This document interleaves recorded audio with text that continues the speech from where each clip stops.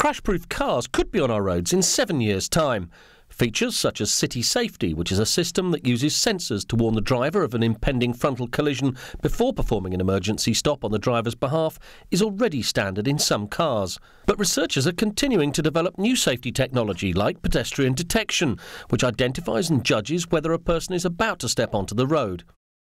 We want the cars to be safer. It is very much in line with our vision 2020, where we say no fatal injuries in Volvo cars anymore.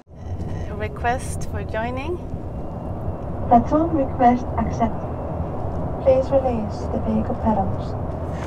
Please release the steering wheel. Drivers in the future could also have the luxury of reading a newspaper, chatting to their passengers, or simply watching the passing view, as new technology allows their cars to drive themselves on autopilot. Called platooning, cars are guided by a lead vehicle which is driven by a professional driver. This car is followed by a succession of other computer-controlled cars that are electronically tethered in the convoy. Each vehicle in the platoon measures the distance, speed and direction of the vehicle directly in front, adjusting its movements to stay in formation. Early trials of the technology have already taken place in Spain. Convenient, since I can do something else than the actual driving. Safe, since the system will take care of the driving, it will eliminate the human errors. And then fuel efficient, since we use a minor gap size between the vehicles, we will reduce air drag and thereby fuel consumption.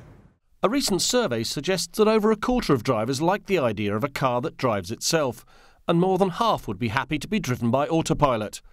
45% said they'd like to see pedestrian protection technology. Volvo is leading the way here by introducing the world's first pedestrian airbag. Half of those taking part in the survey also said they'd like to see all-round cameras fitted to their cars. Since the introduction of the three-point seatbelt 50 years ago, technology has been driven by consumers' increasing desire for safety. And as the latest advancements show, the new technology which could revolutionise the way we all drive is just around the corner.